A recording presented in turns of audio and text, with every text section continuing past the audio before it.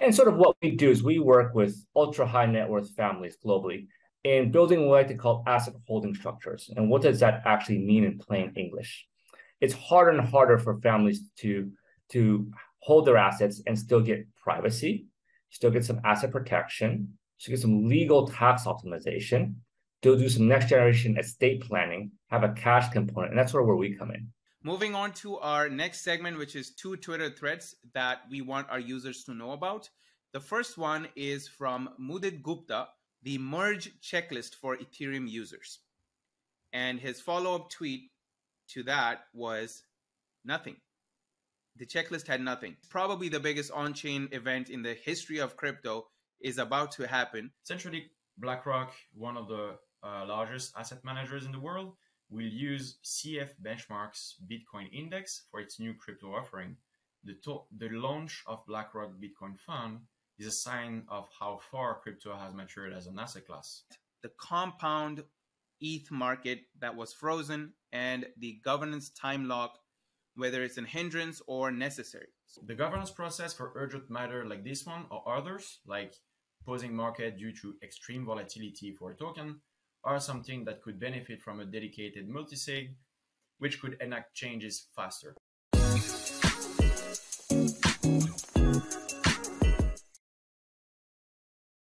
So Roger, thanks for joining me today. My first question to you is, I want to know how 1291 Group is helping the crypto, but first I want to know what 1291 Group is about and how you're helping the traditional space. Great, fantastic. Thanks for having me today. I'd love to tell you a bit about 1291, tell you a bit about myself. And yeah, we can just dive into it. So 1291, what do the numbers mean? It's the founding year of Switzerland. So we're based in Zurich, 12 offices around the world: Zurich, Geneva, Liechtenstein, London, Panama, Bogota, Sao Paulo, Mexico City, Dubai, Hong Kong. I'm the CEO of the Singapore office. And sort of what we do is we work with ultra high net worth families globally in building what I like to call asset holding structures. And what does that actually mean in plain English? So historically, if you're a wealthy family, you held all your assets in a BVI or a Cayman Island company or a Singapore company or a trust. But now, because of FACTA, because of CRS, because of the Pandora Papers and the OECD cracking down on these different things, it's harder and harder for families to hold their assets and still get privacy, still get some asset protection, still get some legal tax optimization, still do some next generation estate planning, have a cash component, and that's where we come in. We sort of build the next generation of a offshore company or a trust, if you'd like. And that's your Patek, right? What you just said is PATEC. Correct. And we always use a very simple framework, as you correctly pointed out, Patek, to sort of remember the benefits of what we do. So P for privacy, A for asset protection, T for tax, E for estate planning, C for cash. And it's usually a component of one of those 5 things that we're helping families with, right? If it's families from, let's say, a developed country, a US, UK, Australia, Western Europe, it's usually about tax and tax optimization in a legal fashion. If it's about developing countries, let's say it's from Asia, from Latin America, from Middle East, it's more about privacy and asset protection, where these things are oftentimes key, and tax may be a distant second. So that's sort of what we do and sort of how we help. We have clients from all over the world. I have clients from over 45 different countries. We're licensed globally as well. So it's quite a unique sort of solution and toolbox that we do have. But what we sort of saw was, I think a lot of the historical families, historically a lot of families around the world, they wanted to keep their assets, sort of private, sort of asset protected, and that's sort of where we sort of came in. I'd say right now, from our business, 60% of our business really go towards the private banks. I sell to the major private banks, and they oftentimes resell to their clients. We also do a lot of work with the big 4 accounting firms, and we also do a lot of work with the big law firms of the world, so the Baker McKinseys and the Withers of the world, teaching them how to use these structures and then having them propose these structures for their clients. And the last little book is that we do get some work from the trust companies as well, just because trusts around the world are sort of all under attack. And so oftentimes they do need an additional structure underneath the trust to bring back the privacy, bring back the asset protection, and bring back the tax optimization. And sort of that's what we come in. It's important to note that out of our firm, out of 35 partners globally, 22 are tax lawyers. That's where we come from. The chairman, the vice chairman, head of Asia, all Swiss tax lawyers. We have wealth planners from some of the major banks. So we have wealth planners from Julius Baer, Deutsche Bank, UBS, Citibank. And there's a very big bank in Singapore called DBS. And 2 years ago, the global head of DBS wealth planning left DBS to join us. We have a lot of insurance expertise. The ex-head of Generali for Pan-Europe runs our London office. The ex-head of Swiss Life, Quilter, Sun Life for North Asia and the Hong Kong offices. We have some ex-trustees. Myself, I spent 20 years with different family offices around the world. So we were using the structures for our families. And these structures, I think, for your context, for people, I think coming from, let's say, a US, a Canada, these structures will provide tax optimization. Basically, it's tax deferral. Once you're in the structure, you can trade your different assets. You can trade the crypto, and it's all being tax deferred, which means so even if that, so what is this structure first of all? Let's talk about what this structure is. Sure. I think the favorite structure for people in the US and Canada, we actually like to use a derivative of a life insurance policy. It's called private placement life insurance. Private placement because the investments are private placement, but life insurance because the underlying vehicle is a life insurance vehicle. So we put everything into these different structures. It looks like a life insurance policy, gets treated as a life insurance policy. And because of that, life insurance oftentimes has tax advantages to it. And so it's a PPLI. That's the private placement life insurance. Correct. Exactly. So a high net worth individual puts their assets, be it traditional real estate, stocks, or it could be crypto now. Correct. And then what happens? So once it's inside, once it's in this structure, all the trades that you do are all legally what they call tax deferred. You can accrue the taxes. I buy an asset for 50, I sell for 100. Usually there's $50 of gains. Usually I might have to pay $25 of taxes. So $75 comes back to me and I reinvest $75. Underneath our structure, the full $100 comes back. So I can compound my gains much, much, much faster. So, I think that's quite advantageous. There's also other benefits to it in terms of reporting requirements. For reporting requirements, oftentimes, governments around the world are asking to itemize your trades now. And that obviously, if you trade a lot, that could be, quite a headache at the end of the year.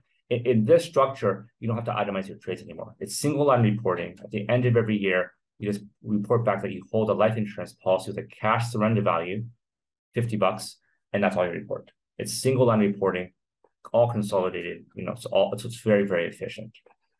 These structures, I think, generally our clients really start about the 5 million mark. That being said, I think we have some clients that may be as small as 1 to 2 million, but the overall fees may be higher on a percentage basis, right? So usually we're charging under 1%, but if it's on a smaller book, it may be higher in terms of the fees. But that being said, if you're early stage in some crypto investments and you do think it's going to go 100x, it may make sense to put into these structures sooner rather than later. And the one other caveat is once, putting it into the structure is a taxable event, but once it's in the structure, it's all tax deferred. So, it makes sense to put these things in as early as possible. For different countries like the US, for Canada, there's different rules we have to pay attention to. If you're in the US or Canada, you do need a licensed advisor in between you and your investments. But there's lots of digital asset managers who can help you manage that assets that can give you that sort of that advice. And you do also need a diversified portfolio of at least 5 different investments. But beyond that, I think the nitty gritty, we can sort of dive into it. But I think more importantly is that, what we did notice is about a year and a half, 2 years ago, was that a lot of the original investors in crypto, they liked, they wanted privacy, they want asset protection, right? That's the original reason why they went to crypto, right? They didn't, maybe didn't fully trust currencies, they didn't fully trust governments. And so, we took a look at our structures and we said, hey, look, this is actually could be quite interesting for them, right? And we had a lot of early clients, early days, they have maybe they had their coins, let's say, with Binance. And Binance, let's say 5 years ago, was very famously saying, we're not regulated anywhere, right? And regulations don't really apply to us. you look at Binance today, and Binance is hiring regulators, right? They're running towards the regulators saying, please regulate me. So it's a very different environment. So all we're doing is we're just taking those initial needs of the crypto investors, the privacy and the asset protection, and we're just giving it back, to the original, to the crypto investors. Okay. And so, yeah, so it's been proven to be quite popular. I would say, right now, only 5% of my business is probably crypto. 95% still traditional families and family offices who are, seeking different structures to hold their assets. Okay, makes sense. So speaking of needs for crypto holders, one of the biggest needs these days is ownership of the assets, right? Mm-hmm. Not your keys, not your coins is just floating around everywhere. So what happens when someone puts their assets in this structure? Do they still have the ownership, or have they already renounced their ownership? Can they trade the assets? Can they put it in yield generating protocols? How does that work? So it's a very, very good question. So legally, what we're doing is we're actually taking your assets, we're transferring it from yourself to the life insurance company. So legally, on paper, the UBO, the ultimate beneficial owner, is actually the life insurance company. They now legally own the assets. What they do give you back is a life insurance policy. Inside life insurance policy are your assets. And in terms of control, it depends on the jurisdictions. So if you're US, you're Canada, you do need a licensed manager to manage those investments on your behalf. You appoint a licensed manager. The licensed manager has to run those assets for you. If you're in other countries, more developing countries, you can have a limited power of attorney back to you, and there's oftentimes you have some control over the different assets. It just depends on jurisdictions. Obviously, life insurance is very jurisdictional specific, and that's why we have 22 lawyers on our team, because we can go through different insurance law, different tax law to make sure these things are legally compliant. And so that's sort of the way you do it. That being said, there are lots of licensed managers out there who do digital assets. Once it's in the structures, you can deploy any way you want to. You can put it into DeFi, you can trade it, you can make early stage token investments. There's a lot of flexibility in what you can invest in the crypto space. Okay, and then custody wise, do you use a custodian on the back end? Are you using a specific custodian like Fireblocks, or where are the assets stored?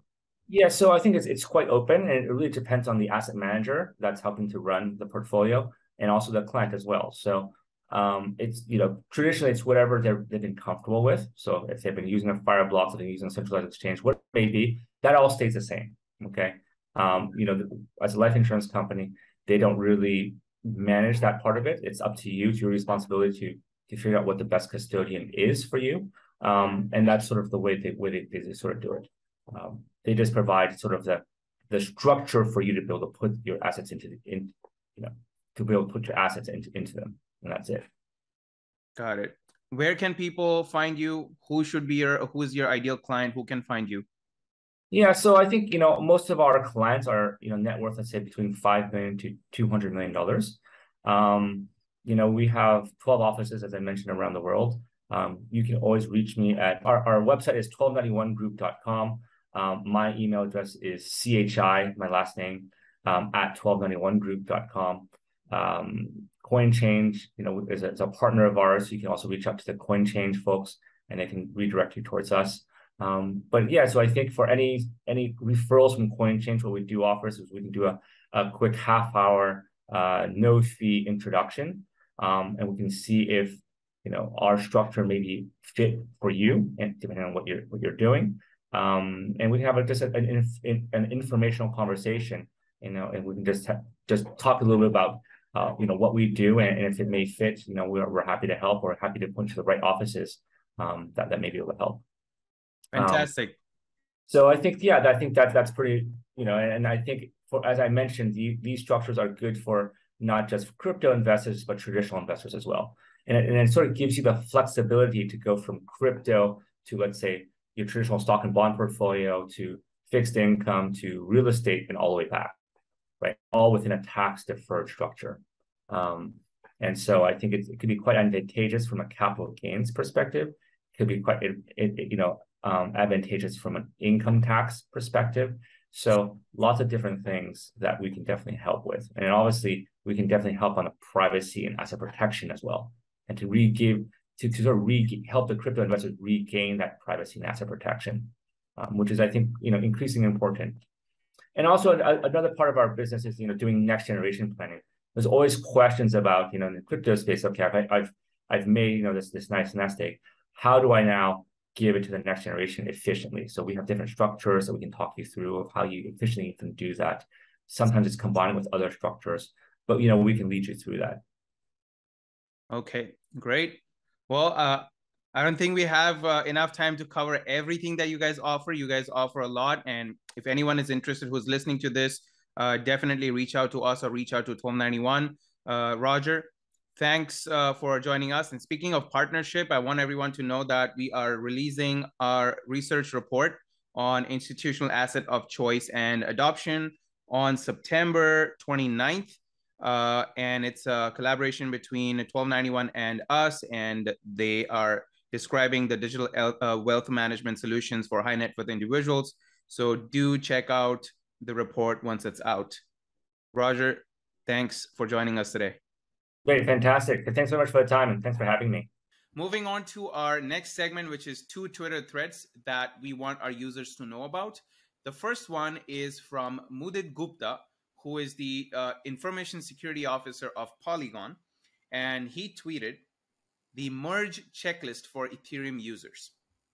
And his follow-up tweet to that was nothing. The checklist had nothing. Basically, you don't need to do anything. As a user, nothing is changing for you unless you run a node. Then you need to update your nodes. For users, it's the same fees, same tooling, same everything.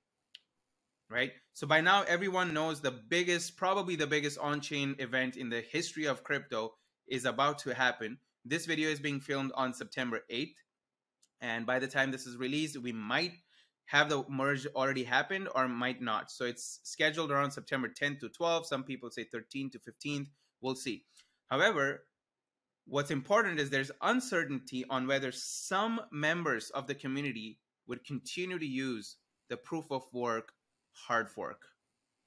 So, and then what's Coinchange stance on that? So Coinchange will support the proof of stake chain as the majority of the protocols and the stakeholders will operate over there.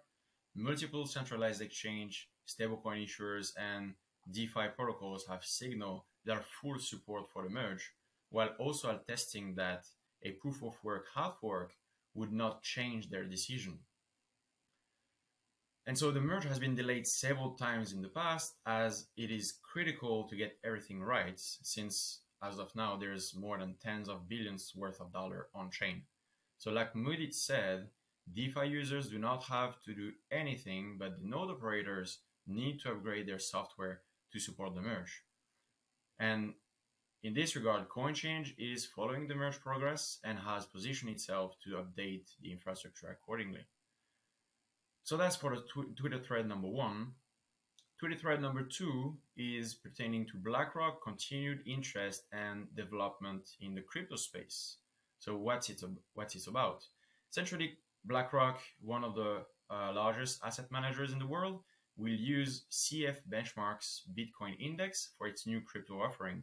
CF Benchmark is a member of the Paywall group of companies, which is the owner and the operator of centralized exchange Kraken. This agreement has been in the works since 2021, according to CF Benchmark CEO. And also last month, BlackRock partnered with Coinbase to make Bitcoin directly available to its institutional clients, which we covered in our second Q&A a couple of weeks ago. Shortly after, BlackRock launched a spot Bitcoin private trust for US-based institutional investor, which hopefully in the future can be turned into a spot Bitcoin ETF that the space is greatly wanting. CF Benchmark CEO Sui Chang told CoinDesk the launch of BlackRock Bitcoin Fund is a sign of how far crypto has matured as an asset class. That's right. This news regarding BlackRock venturing into crypto space is not new, right? It's not the first one. This is just showcasing that the institutional demand is just increasing since 2021. As evidenced by Sui Chung, who is the CF CEO, CF Benchmark CEO, he said that the institutions reaching out to CF benchmarks shows that they're understanding the fundamentals of Bitcoin and the fundamentals of Ethereum, and they understand the difference between the two and not putting them in the same basket as other cryptos, right? It's evidenced by BlackRock making the right partnerships and agreements to provide crypto services to its institutional clients. Lastly, since 2021, we've seen a multitude of products and services catered towards answering institutions and business needs. We've researched some of those firms that enable institutions to enter the crypto space in our upcoming institutional asset of choice and barrier to entry report, which will be published later this month in the end of September. So keep an eye out for that report. Next, let's move on to the last segment of our 3-2-1, which is the DeFi hack analyzed by the Coinchange research team. And today we are looking at the compound ETH market that was frozen and the governance time lock, whether it's a hindrance or necessary. So let's take a deeper dive into what happened. Last week, Compound, the lending borrowing protocol, voted on-chain for implementation of a new Oracle price feed for its market. So they're moving from Uniswap v2 oracles to Uniswap v3 oracle. The issue arose when the change was implemented, as it resulted in essentially the ETH market being frozen. So no more borrowing could occur since all borrow attempts would revert.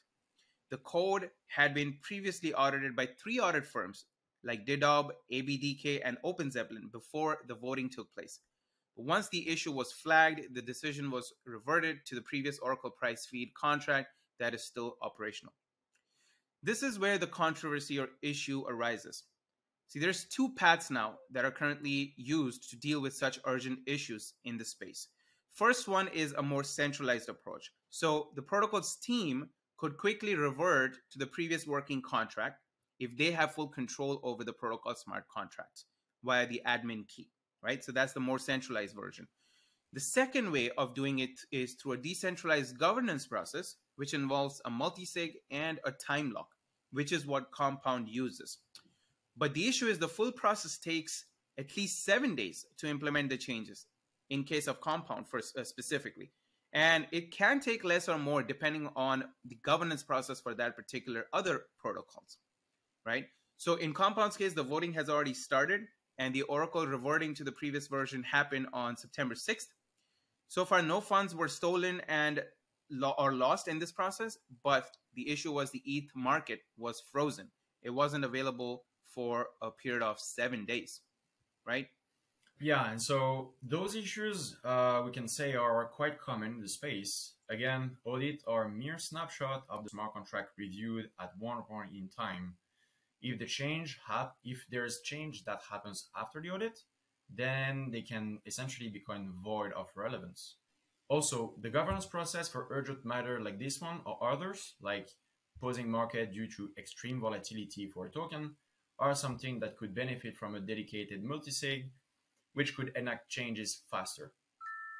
Coinchange analyzes the governance process and control over the protocol smart contract in its risk assessment framework.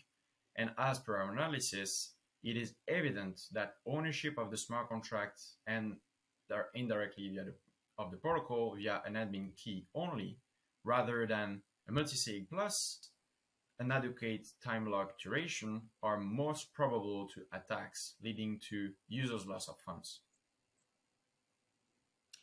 Well, thank you. This concludes our 3-2-1 Q&A session this week. We'll see you in the next one in 2 weeks from now. Meanwhile, kick back and earn passive income using Coinchange. Take care, everyone. Take care, everyone.